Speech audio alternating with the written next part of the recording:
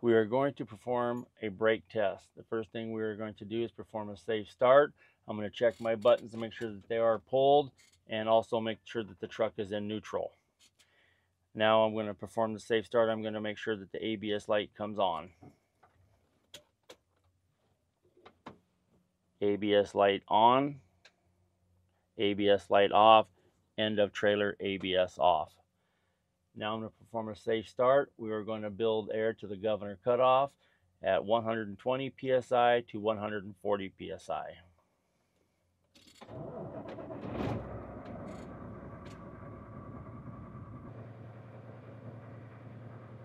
The governor cutoff came on about approximately 125 psi. So now we are going to perform an air leakage test. We're going to turn the key off. We're going to turn the key back onto the auxiliary position and place the truck into low gear. Now we are going to release the brakes and wait till the needles settle.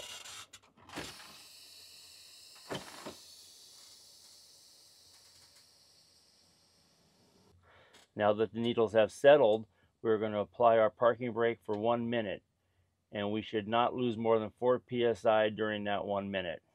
And you press your brake pedal, you hold it, you read the psi to the examiner. We are approximately 95 psi. Our 1 minute is up. We did not lose more than 4 psi during our 1 minute. We lost 0 pounds. Now I'm going to perform a low air warning light test. I will pump the brake pedal until the warning lights come on. Should come on approximately 55 to 60 psi.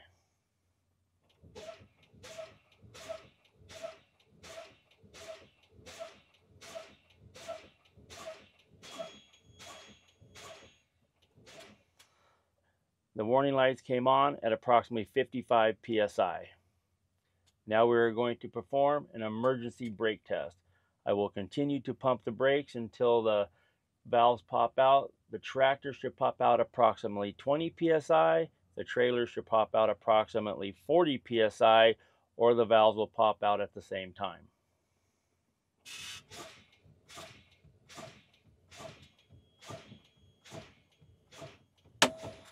The trailer popped out approximately 25 psi, and the tractor popped out at 20 psi.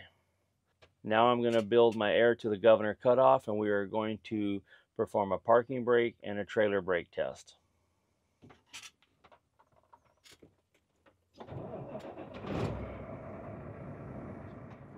So we are going to perform a parking brake test. We're going to release our trailer brake and we're going to tug.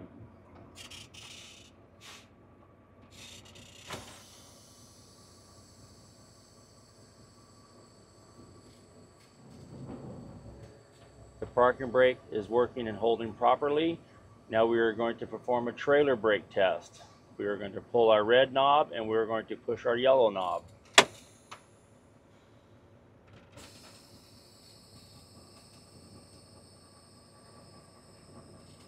Let the clutch out real slow. The parking brake is working properly. There is no play between our kingpin and our locking jaw. Now we are going to perform a service brake test. Is what we are going to do. We're going to roll forward about 5 miles an hour, and then we're going to make sure that the steering wheel or truck does not pull from side to side when we apply the brakes. First thing we're going to do is put the truck into a low gear. Let the clutch out slowly and simulate 5 miles an hour.